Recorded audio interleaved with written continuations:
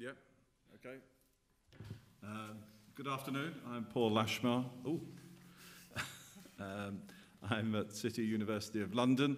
I suggested this panel because I've been a reporter covering national security, plus I have engaged, I've recently written a book about the relationship between intelligence and the media, and I think one of the things that comes up, and I'll talk a little bit more of, is quite concerned about the way that national security has been reported in the UK and elsewhere.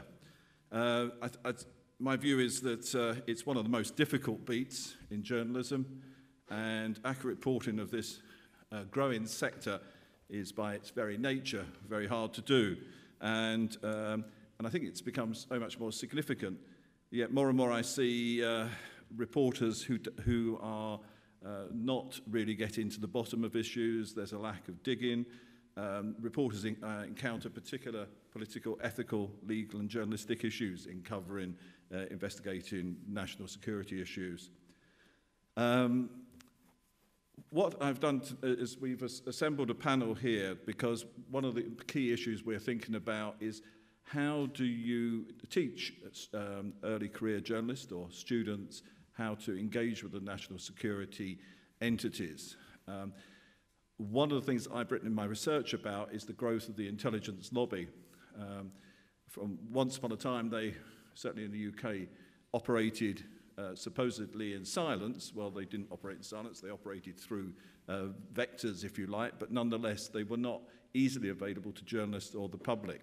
These days, they've become much, much more sophisticated. They have a very effective lobby, often of either former senior officers from the intelligence services or from regulators. The growth of regulators has brought in a whole new breed of people who are prepared to comment. Gosh, am I not loud enough already? Sorry, I'll concentrate. So, during the course of this session, I'm going to introduce the panel, and each brings a different dimension to this question. Gosh, I'm finding it loud. So, first I have Professor Vian Bakir, who is Professor in Political Communication and Journalism at Bangor University, and researches journalism and political communication across 3 areas. She's going to talk about a number of things, including her recent book, Intelligence Elites and Public Accountability, Relationships of Influence with Civil Society. To my far right, I've got Alexandra Herfroy-Mischler, if I pronounce that right. Is an associate researcher at the Harry S. Truman Institute for the Advancement of Peace. She also lectures at the Hebrew University of Jerusalem. Her research focuses on journalism practices and political communications. And then thirdly, I have with me Josh Meyer. Josh is a long-standing investigative reporter, has worked for the LA Times and many other organisations. He was on the staff of Politico from 2016 to 18. What's, I think, particularly significant here, he has actually taught a course at Medhill in the States, the Medhill Journalism School at Northwestern University, dealing specifically with teaching student journalists how to deal with national security. There are very few places that do this. City University, we have a elective, so that's a semester-only module, which has in which the students look at both crime and also national security, but it's virtually untaught elsewhere for journalists. So, and I think this becomes partly because it seemed to be something you do with a lot of experience. But the point I was making earlier was very much that it is now, lots of journalists now cover national security, and as a result, they need some introduction as to how to deal with it, how to deal with this very powerful secretive set of entities within the state. And have, so that they can develop skills to enable themselves to cope with knowing what's true and not true. And you'll notice the title of this panel refers to the wilderness of mirrors, which is attributed to the famous CIA opposite James Jesus Angleton, and I think is one of the great metaphors for the nature of the way that intelligence agencies work, and how you think they're doing one thing, but they're doing something entirely different. And also that it all gets confuddled in sort of James Bond mythology, and journalists can get very overexcited about working with the intelligence agencies, and you need to build in a factor that it's actually what the ramifications of these extra legal activities they engage in are. So I would like to first ask Vian to speak, and we'll work through the panel. Thank you very much, Paul. I think we're okay with this microphone. No double mics. So, as Paul said, it is a difficult area to teach, and I'm sure we'll hear more about that from the journalists. I'm not a journalist, I never have been. I'm an academic. So what I want to talk about really, just very briefly, is actually the academic side of this equation. I think it's one of the reasons it's difficult to teach is there's not much academic research actually on the area. So last year I brought out a book that does a systematic review of all the major works basically published in academia on relationships of influence between, on the one hand, intelligence elites, and on the other hand, civil society, which includes journalists, but also non-governmental organisations, whistleblowers, the general public. The book is called, if anyone is interested, Intelligence Elites and Public Accountability, Relationships of Influence with Civil Society. So this term intelligence elites is something which I coined. It's something a bit wider than the intelligence agencies themselves.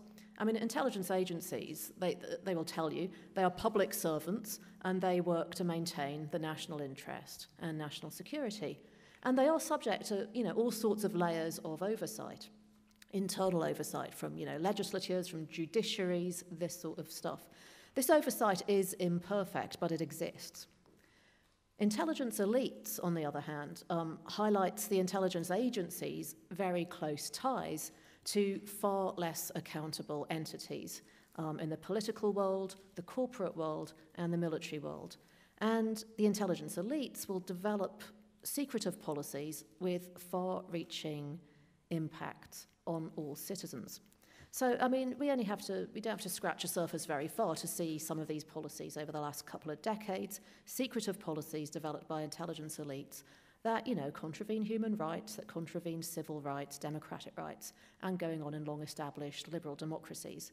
I mean, the universal torture ban, as we all know, was contravened by the CIA's detention and interrogation program. The right to privacy was contravened by the National Security Agency's digital mass surveillance programs. So these are American programs. But of course, the complicity or the cooperation of scores of other countries in these arrangements is also known now. More recently, we have the rise of secretive influence campaigns conducted during elections, again, in long-established liberal democracies. We've just come from a panel on dark money in Brexit. So, this festival is looking at these things. Now, the point is that I want to make is formal oversight of intelligence agencies and, intelligence agencies fail to prevent these policies. These policies have existed, for a long time. There could be all sorts of reasons for this failure of oversight. I'm not going to go into them. There's a literature on why oversight fails on intelligence agencies. It's things like co-optation of the politicians, deference of the politicians, lack of understanding of the issues, of course the secrecy that these issues are surrounded by. So I won't go into those. They're in the book if you're interested. But my point is, these are long-standing contraventions of human rights and civil rights, that the examples I've just cited. So oversight mechanisms have failed to keep the intelligence agencies in check, partly because it's not just intelligence agencies running these programs, it's intelligence elites, and these are far less accountable. So how can they be held to account? And obviously, journalism could play a really key role here if it functioned a bit better. As Paul says, very few universities teach students how to go about doing this sort of work, national security reporting. Even fewer teach about intelligence agencies. I don't think anyone teaches on intelligence elites unless I'm wrong. Correct me if I'm wrong. You know, anything could be taught here, but there is a bit of research out there up to understand the patterns of news coverage or learning what the obstacles are. And of course, if you know the obstacles systematically, you can have strategies to overcome them. But there's hardly any academic research in the area. I mean, my systematic review went back to all the major works across 4 disciplines: history, international relations, media, journalism, to see what was ever been written on this. And there was so little on the relationships of influence, basically, between intelligence elites and civil society. And this lack of research seems to stem from things like, well, obvious things like difficulties of accessing officials and official records. It is secretive, of course. You know, archives aren't opened unless there's much time elapsed. Then you have problems of interpretation, problems of verification, and also researchers cite, well, there are perceived political obstacles as well. Maybe someone wouldn't like it if I research this, and you know, maybe they feel unpatriotic as well, or whatever. Anyway, from what I can tell, from what research exists, there are 3 main barriers to civil society actually being able to hold the intelligence elites to account in public. One is secrecy. I don't need to say much about secrecy. Anyone who covers this area knows secrecy is secrecy. Governments maintain that this is needed for national security, so there's very little transparency on intelligence agencies across the world. And where intelligence policies do come to light with exposures, like Snowden's leaks, for instance, of mass surveillance, then, you know, various silencing techniques do come into play. Self-censorship comes into play. More coercive techniques come into play, threatening and harassing the non-compliant media workers, for instance, who might be leaking the work, publishing the leaks, harassing the whistleblower, depending on which country you're in. So secrecy is a big thing. But another big thing is manipulative information provision. You know, where at key moments, and research does show this, the intelligence elites will try to influence civil society organs, especially the press. I mean, Paul's work looks at this quite a bit. You know, there's unattributed briefings to selected journalists. There's selective declassification of true stuff, but it's there to misdirect attention from more problematic areas that they really don't want you to look at. There's using opinion leaders like politicians to actually promote, you know, their version of what the intelligence policy is.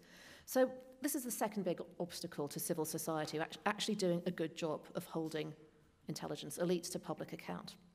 The third problem is it's because it's intelligence, and intelligence is inherently uncertain. You know, it comes out in dribs and drabs.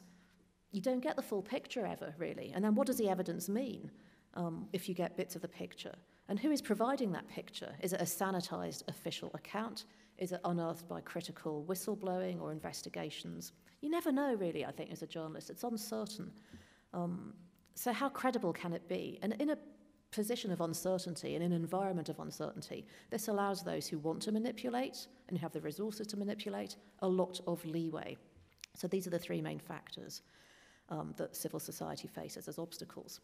So, I mean, this gives journalists a really hard job to do, I think, when they're trying to cover the contemporary intelligence elite. Academic research shows all sorts of obstacles faced by journalists on this beat. I mean, how do you negotiate that balance between secrecy, national security, and the right to know? How do you find information? How do you verify it? Do you have the time and resources to even recognize when you're being manipulated, to recognize disinformation? What about the audience? What is their resource of knowledge here? Do they even care? Are they interested in this story? And then what do you do about being surveyed? And increasingly journalists are surveyed. This, of course, compromises source anonymity, and it may have chilling effects on journalism. So I don't want to take up any more time, really. I just want to say, though, these are really big challenges. And to address these challenges, I think we need a number of things. I think we need best practice guidelines, first of all, to encourage critical reporting, investigative reporting in this very difficult area. And one of the things my book does is actually it tries to develop a benchmark of what public accountability might look like when covering intelligence elites. So if you're interested, you can have a look. There's also a website as well I can point you to. You should send that to the White House and President Trump's staff. Do you think he'd listen? Yeah. The other thing I think we need are journalists to be very secure that their attempts to hold power to account aren't chilled by state surveillance. Journalists need to be very sure about protecting their sources, so sources will keep coming forward with leaks and whistleblowing, and journalists can keep holding power to account. And if anyone's interested, me and Paul, together with the National Union of Journalists, which is a big trade union for journalists in Britain, have come up with a not very brief guide, unfortunately. We tried to keep it brief, but I counted it's 47 pages, if you print it out. We've got some copies at the front, just about how journalists might protect their sources in the data-rich world that we're in. There is a website as well that has a version of this online, but an abridged version, because we realised on producing it that actually there's lots of techniques in there that people who might want to influence journalists badly, hack them or whatever, could actually use to get back at the journalists. So we didn't put a public version out there, but we do have some printouts of the full public version if you want. If you're a National Union of Journalists member, you can go to their website and get the full version as well. So that's all I'll say. Over to who's next? I'd like to introduce Alexandra now. I prepared a PowerPoint. I'll go through it with you. Okay, so I was talking about what I learned when I wrote my PhD on the failure of intelligence operation that happened in Europe, namely with the Mossad, or to talk to you about my research on the beheading video of Daesh, and I decided to do both. So I'll try that. This is a picture from Ben Gurion Airport in Tel Aviv that I took yesterday. Israel's security agency is really trying to communicate about its new law on intelligence and counterterrorism that was validated in 2016. And this law came in some kind of an environment that was very tense, both in Europe and in the Middle East, namely with Daesh, ISIL. So the way they define the law to the public is the purpose of this law is to prevent the establishment, existence, and activity of terrorist organization and to foil acts of terror. This is done in order to set out provision in the field of criminal and administrative law and grant special enforcement powers. Special enforcement powers is a very nice way to say what it is all about. It redefines terrorism. It redefines the legal criteria of surveillance, prison sentences. And basically it redefines also the work of journalists whilst covering this event that are going on daily with the Israeli-Palestinian conflict. So we're really trying hard in Israel to find a way to cover this type of event. You may know that the only journalist school closed a few years ago, about 2 years ago. So there is no way that you can study journalism if you want to, either in Israel or in Palestine. You can do a BA or MA in journalism, and this is where I teach. I teach at Hebrew in the international school, and I teach counterterrorism. Within the course of counterterrorism, of course, we have to define what is terrorism and how to communicate about both intelligence operation and terrorism operation. I'm also researching patterns of media coverage of failed intelligence operation, and pattern of narrative that are spread inside the hostage video with my co-author, Andrew Barr. So teaching counterterrorism is quite a struggle, as you may guess. This is a quote that I really like from my student. She tried to interview Gil Hoffman, who is the editor-in-chief of the Jerusalem Post.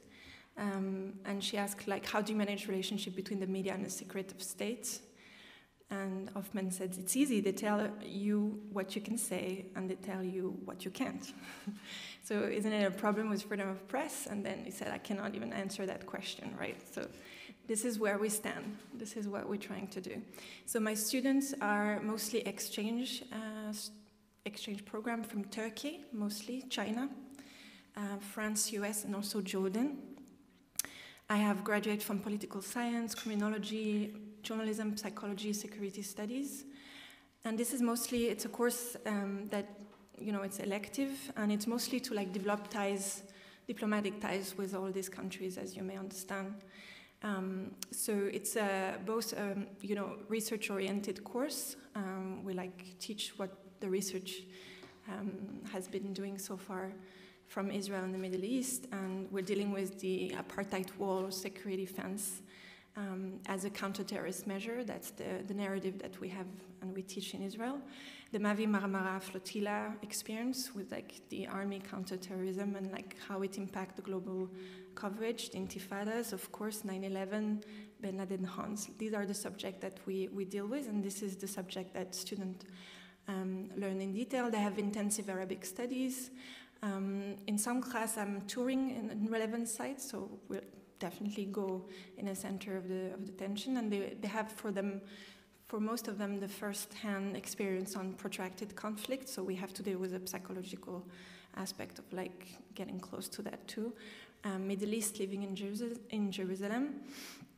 And also I'm teaching a lot of research on, all aspects of counterterrorism, like target killing, drones, digital surveillance, public opinion poll, linked to media coverage. So that's for the content of the course. It's usually a semester course, and I'm trying the best I can, right, to like give more information through the platform, so that students who want to really practice as journalists afterwards and report on intelligence or counterintelligence in the Israeli-Palestinian conflict have tools to do so, especially about different laws that are active. The other research that I published in 2015 in the Media War and Conflict Journal was about researching media coverage of failure of intelligence operation. So this is really a niche because, of course, we don't know about intelligence operation, and for sure not about the one that fail. So it's trying to figure out, how media deal between the tension between breaking news, the right to know of the audience, and the national security and the rights to silence from intelligence entities, namely the Mossad in this case. So I'm aware of time. I'm just going to scan through, and of course I can email you the paper. So that story was 5 Mossad agents that were captured. That's quite something. Doesn't really happen so often. During a diplomatic tension between Switzerland and Israel about Holocaust assets. So you had, the affair that lasted about 8 years, and within this affair of the Holocaust terrorist assets, there is 5 agents that are captured. And my PhD was scanning through the information from the Associated Press and the Swiss Press Agency from 1996 to 2005 on this subject, and then I noticed this drop here. And that became my obsession. So I tried to figure out, this is to wake you up, I tried to figure out like why there was silence and how it was orchestrated. So the results are quite important for journalistic work. First of all, there is a pattern of coverage that I managed to identify.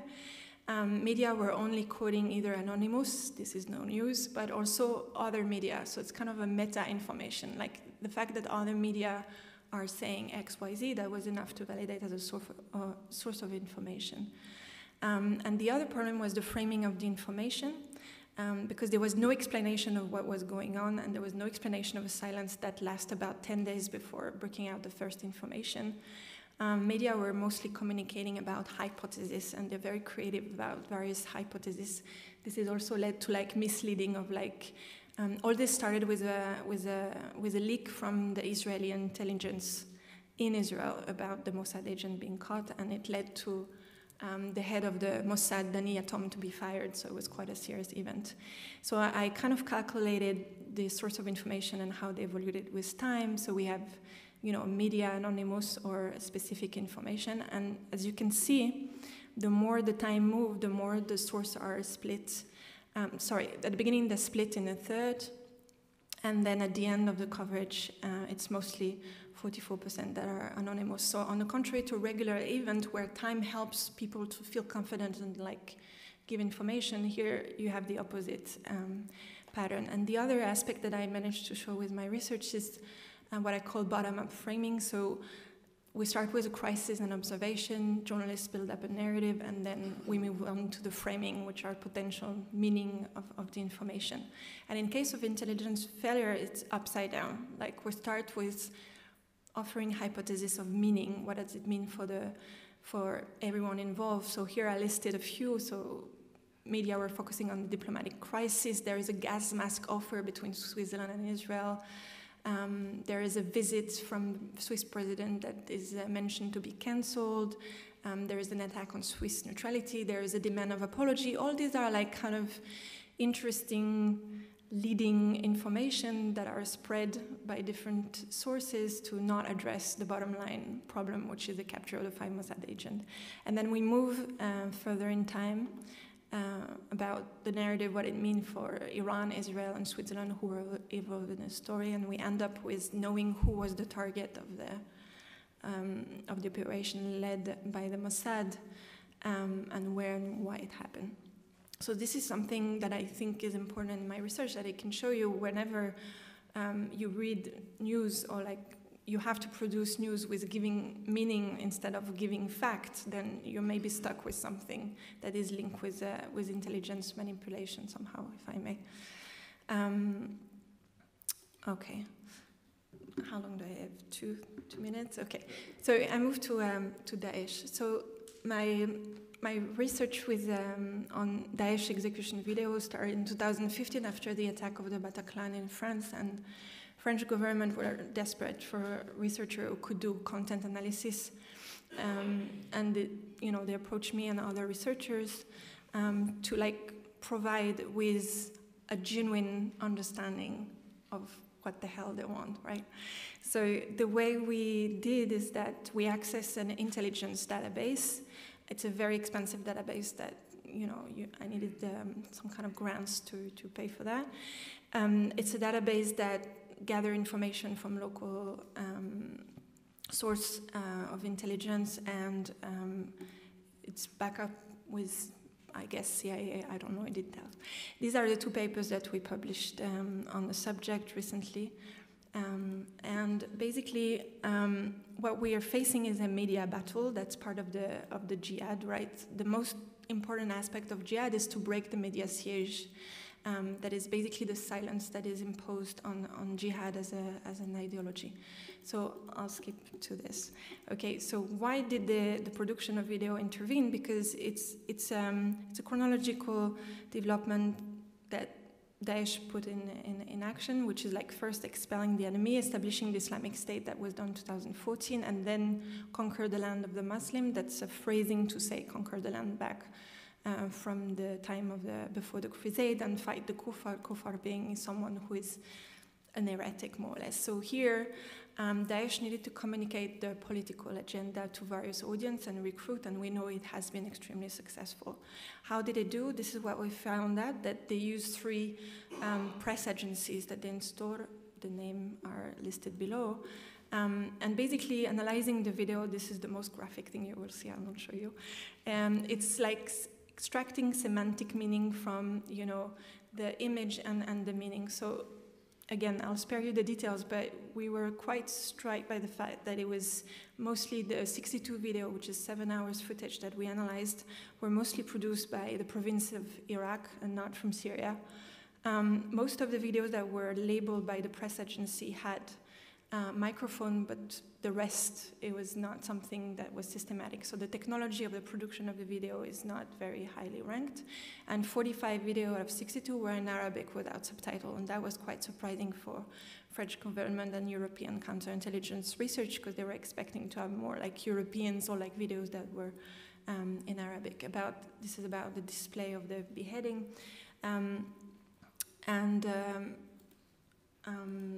Okay. So the rhetorical device that are used is mixing political and religious framing package that we identified. The most important for us is to understand that Daesh has a very specific categorization of audience and recruits potential. So insider and outsider, this is a very complicated aspect, so maybe I'll not go in detail right now.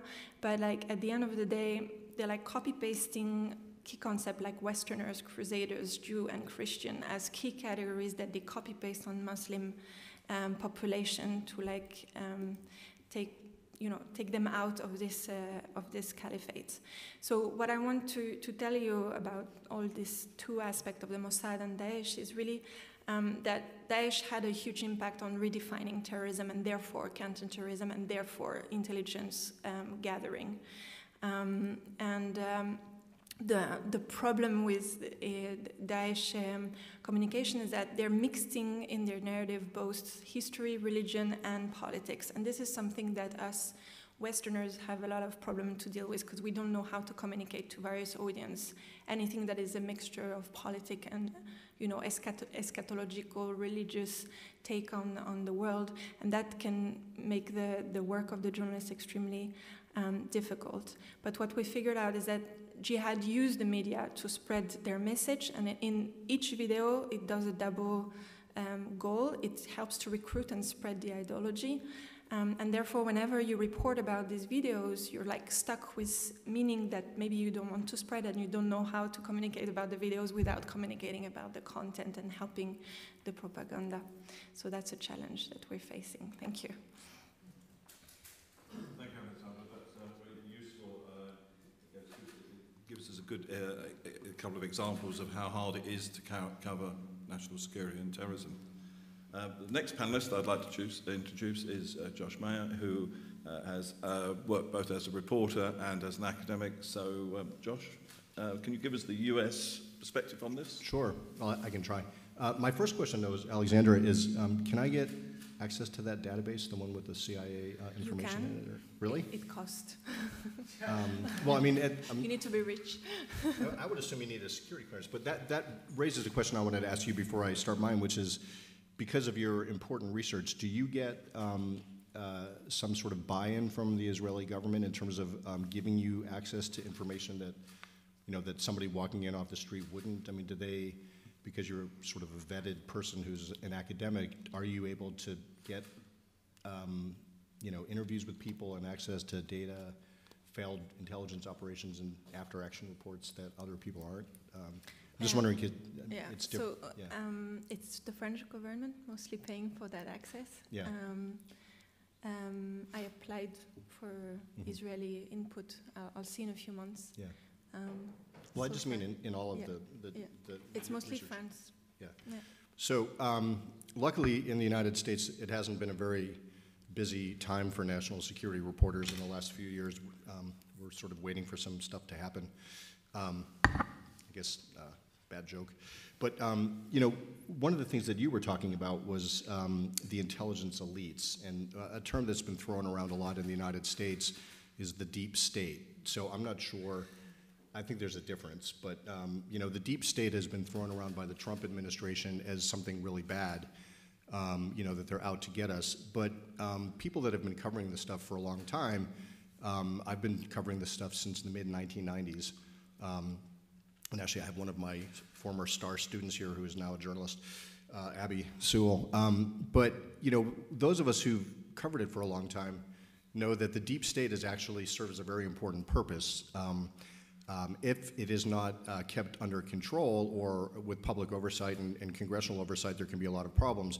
But essentially what it does is provides continuity by career people in the intelligence services who make connections not only with people in Congress and other stakeholders, but very importantly with other governments. So there's been a lot of governments who have had some very rocky times over the decades. Pakistan, India, Egypt, a lot of these countries, where believe it or not, the contact, military to military contract, has actually helped stabilize these things. If they get some crazy authoritarian government coming in.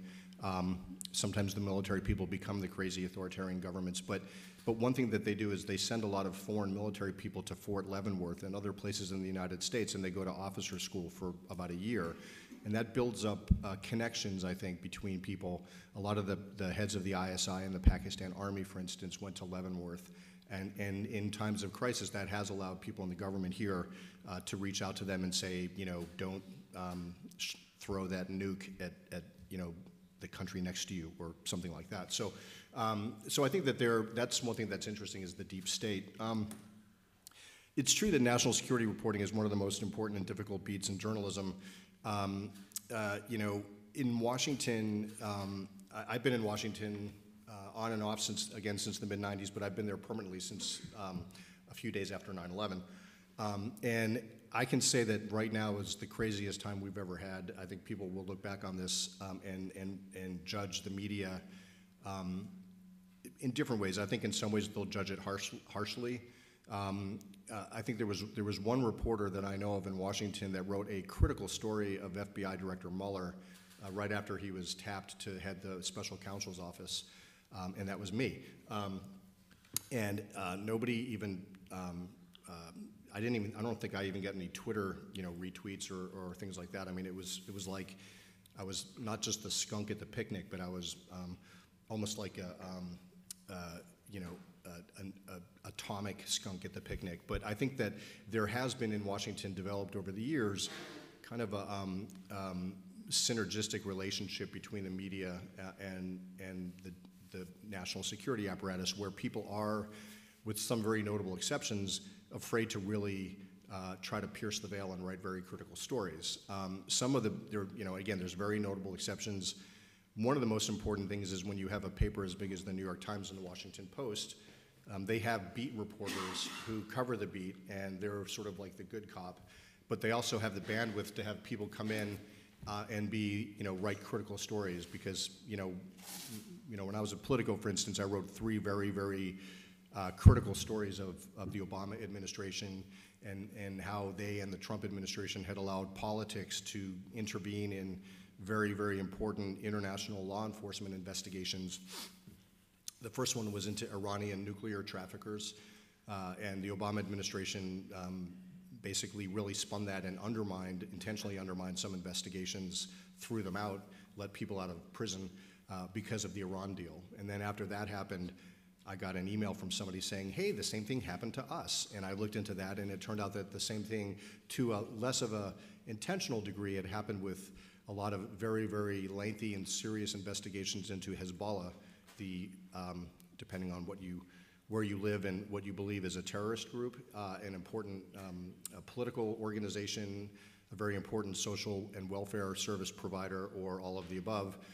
But my story was about how they had also become one of the world's biggest criminal enterprises. They were trafficking in cocaine from Latin America, weapons and all sorts of things, including chemical weapons into Syria, to finance their operations, but also to help Iran geopolitically in Syria. They helped Venezuela become a narco state as a way to establish strategic depth in Latin America. And those stories got crickets. I mean, nobody followed them, except recently the New York Times followed the Hezbollah one a bit. But so it really doesn't necessarily help to go that far against the grain. And then, the good cop, bad cop thing, if you are the same reporter doing those stories, and let's say your editor then says, I need you to break a bunch of stories on Trump, Russia, well, guess what? It's hard, because you've already pissed off, if I can use that term, the people that you're writing about. So a lot of the leaks that people are getting, some of them are very good reporters, they're friends of mine, but they're leaks because people are leaking to them because they look at them as a friendly party. They're looking at them, totally hypothetically, the New York Guardian or something like that, or there are people that are getting leaks because one side wants to get something out. The FBI is known to leak a lot. CIA leaks too. But that doesn't give you the whole story. As you were saying, one of the most important things about being able to hold intelligence elites to account is making sure that the manipulation of intelligence is something that you can see through, and whether the information is sanitized or overly critical. We're seeing that now with the Trump, the Trump's politically appointed Attorney General. I don't know how many people are following the. Oh, I was going to ask you. Don't finish the sentence. Yeah. Well, the Attorney General has given a 4-page distillation of the 400-page Mueller report, and nobody that I've talked to says that it's anything remotely like what's in the report. So, it's basically propaganda coming from the White House. But I just think it would be really useful if you could, because you taught at Medal for 4 or 5 years, and you were teaching students. Can you tell us a bit about that? Yeah. Because that's sort of, what kind of reaction do you think has had an impact on those students who then went forth to do their work? Well, I was going to just get to that. How much We're beginning to run low on time. And I think hopefully we'll get good questions. So I talk to students the same way I talk to people at investigative reporter conferences and all that. What I tell them is basically, I always tell them to listen to B.B. King, the blues guitarist, who says, if your mother says she loves you, check it out. I mean, always be questioning all of your sources, try to triangulate your information. What I teach them is that you need to stick with this. You can't build sources in national security arenas, whether it's law enforcement, intelligence, without basically cultivating sources. That's the only way you're really going to figure this stuff out. And it takes a long time. And you have to wait till find out who's retiring and talk to them, learn how to get access to the associations of retired officers. I've had some of I got a tip, probably the best tip I've ever gotten, came from going to an FBI retirement dinner. And afterwards, we all going to bars, of course, is the most important thing, because that's where they talk and parties. But, somebody told me that they'd identified what they believe was the mastermind of the 9/11 attacks, Khalid Sheikh Mohammed. I wrote it down on a cocktail napkin, and, but then you have to triangulate that information. So that's one thing that I tell students, is you really have to stick with it. Do you tell them the phrase that we use a lot is, why are the lying bastards lying to me? Yeah, yeah. No, I mean, it's if somebody is coming to you with information, you have to say, in fact, one thing that I do with the students is I tell them to figure out a way to nicely say, why are you telling me this? Because, you can easily offend people, even though they shouldn't be offended, because they can basically be nakedly coming to you with information, trying to spin things. But if you say, are you trying to spin this, then they'll be like, oh, I'm shocked, so you try to find a way to do that. In DC, we call it room service. Like a lot of times, some of the big papers, and I was at the LA Times, we didn't get that many, but the New York Times and the Post did. Room service is when basically somebody just by phone or drops something off, gives them a big scoop. They don't have to do anything for it. And whenever that happens, you have to really, really wonder, why are they doing that? And so, George Orwell was a reporter before he was a famous, writer, fiction writer, and what he said is there's no such thing as objectivity. You have to know what your biases are and work against them to achieve a sense of fairness and balance. And the same thing goes, I think, with sources. If that doesn't mean false balance. That some say Hitler killed 6 million people, others, like the Nazis, say he didn't. I mean, there's a line there. I don't believe in false balance, but I do believe in forcing yourself to sort of look and see how you can find the other sides to a story. There's often 5 or 6 sides to a story, not 2. So that's one of the things I tell students. The last thing I was going to say is there was a story, there was a panel here yesterday, I think, on can you teach investigative reporting? Did anybody go to that? Yeah. I mean, it was good, but, I think one of the things somebody said was, you can't teach anybody investigative reporting. I disagree. You might not be able to teach them to be a good investigative reporter, but you can teach them. But somebody else said you can teach them what to look for and what to elevate within themselves, a natural sense of curiosity that does help them. After a while, if you spend too much time doing this, you start not trusting anything. My wife is a feature writer. She's a journalist too, and we literally will look at the same thing. And she actually, it really bothers her sometimes, because I'll be like, I wonder what that person's up to, and she'll say, oh, I think they're just trying to help, and you become naturally skeptical of almost everything, which, I mean, helps keep you out of trouble as a journalist, but may not make you as much of a cuddly person. It's funny you should raise the question of song titles. My favourite one at the moment is I'm working on a paper called It's All Right Now, after the 1970 hit. Because one of the things you find when you're dealing with intelligence, and as many other areas of officialdom, is that you go and talk to them and they tell you something isn't happening. Right.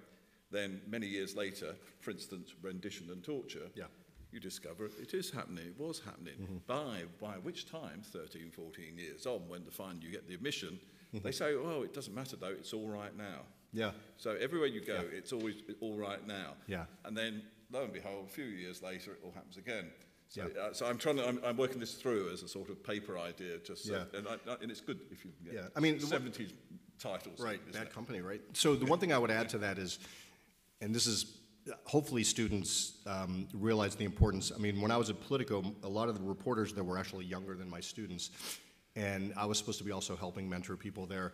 And they didn't even, I don't think they even knew what Nexus was. Nobody bothered to get a Nexus account. I mean, the first thing I do when I do a story, I mean, if I have an hour to write it or something, I'm not going to do this, but they don't know the background or the context or the history. When I go into an interview with somebody, if it's an important interview, I already know the answers to most of my questions. But I mean, one thing I loved about working at a big media organization is I could print 400 pages of stuff and bring it home. And I'm sorry, environment, but that's what I need to do. And I would just basically find out everything people have written about Hezbollah's drug trafficking, you know, everywhere, like in trade publications, everything else. So that way I would know what to do in the reporting. And I think that a lot of the younger journalists today don't do that. And I think, you know, maybe you don't need to do all of it depending on the story, but I think that's something that you really need to do more of, is to understand the context and the history. So I think what I'd like to do now is to open up to the small and select audience that we have, see if they've got any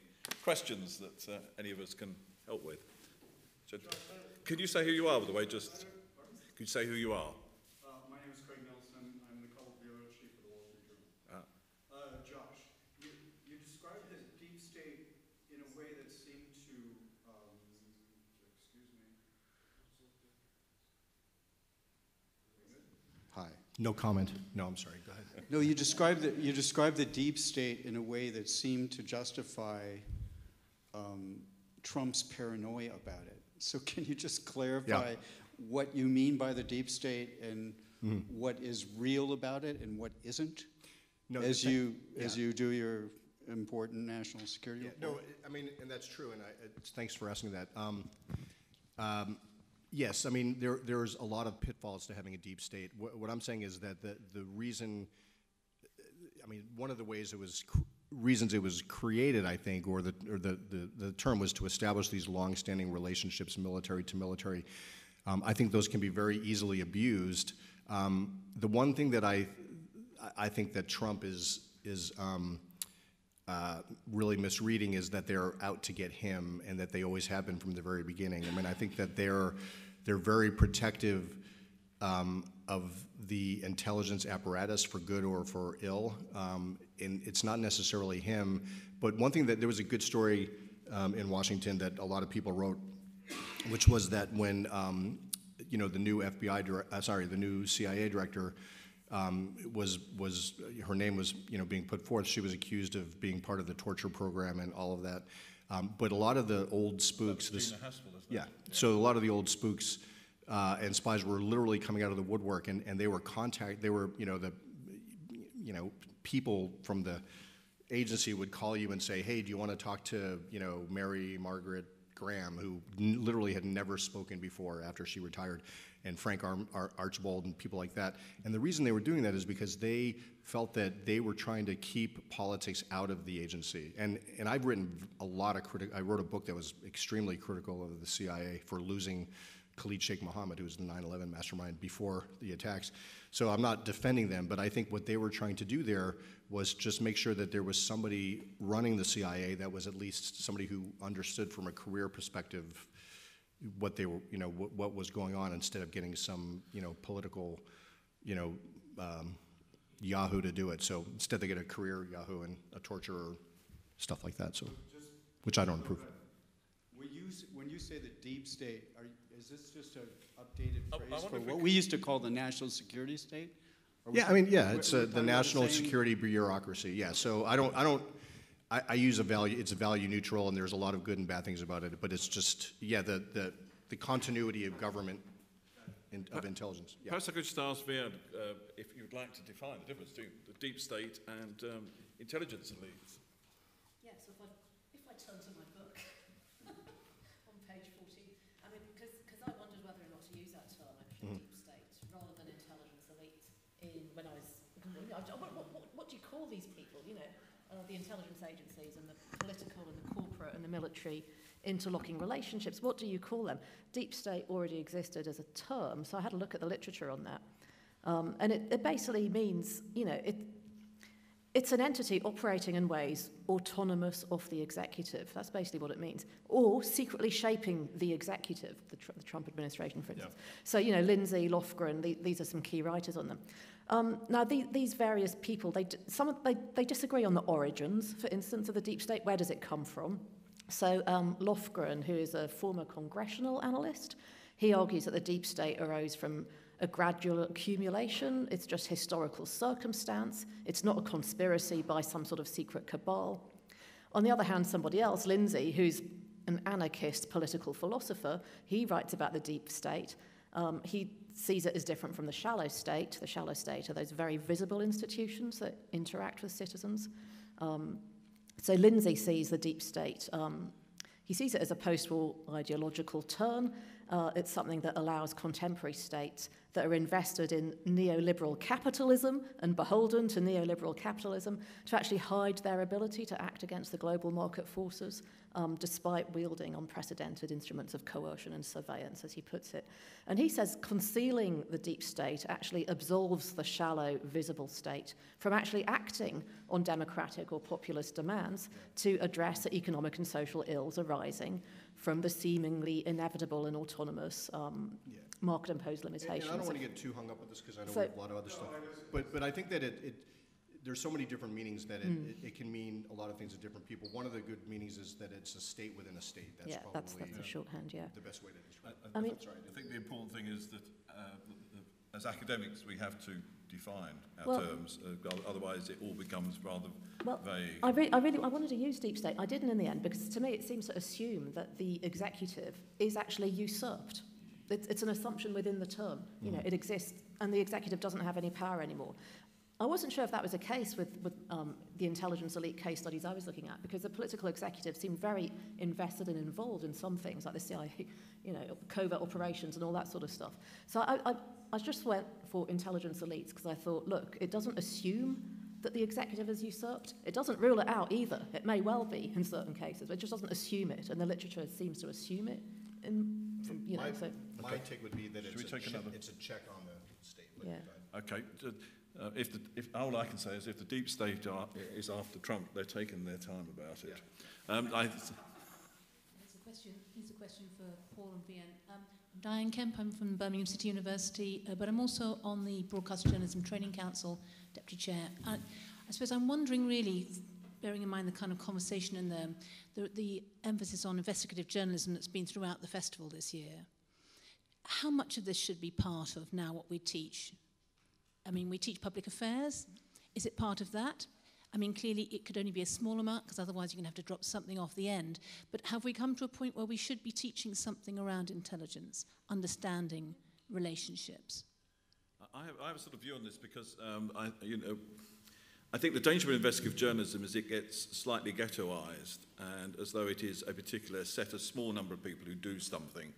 And actually, since I arrived at City, because we have a very well-known investigative course, one of the things I've been trying to do is remember we've got nearly 500 other students and that they need to know about investigative journalism. And I try to see it in a broader frame. And also, one of the things I think that it just so happens that investigative journalists tend to be the people who do national security reporting at some point. I did myself. Because it does need a set of those skills, because you've got to be able to handle sources, because you won't get at it otherwise. So I think it can be, if you want to do that, you need to bring it into investigative journalism as an aspect of that is a good way of doing it, unless you're specifically training people to, if they're going to go into political journalism or Whitehall, they're going to cover. It's quite a.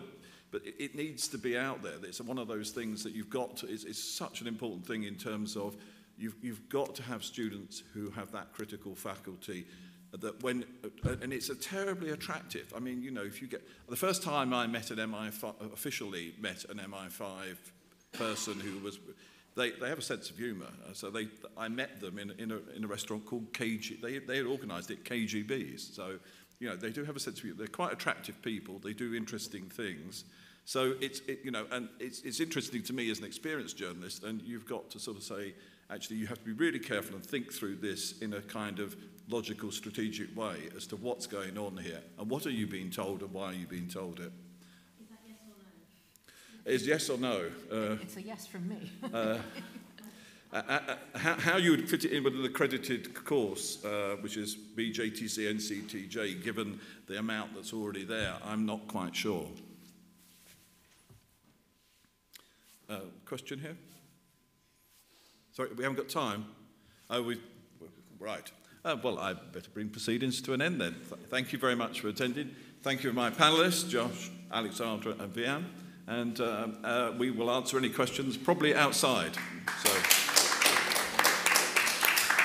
I've never had such a nice, I've never played underneath harp playing vocals before, so, or never spoke. Encourage us to be more eloquent. No, it's not your fault.